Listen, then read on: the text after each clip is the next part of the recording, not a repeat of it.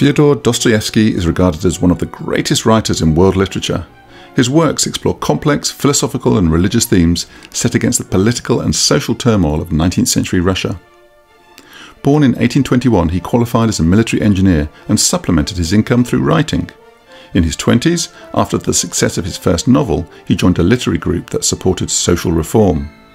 For this, he was denounced as a revolutionary and sentenced to death, being reprieved only at the very last moment and exiled to Siberia for 6 years instead.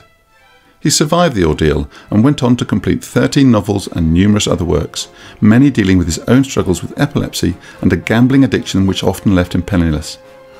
He had classic grand mal fits as well as occasional ecstatic seizures, which we now know to have a focus in part of the brain called the insula, which has also been linked to pathological gambling. Yet another case of brain disorder associated with creativity.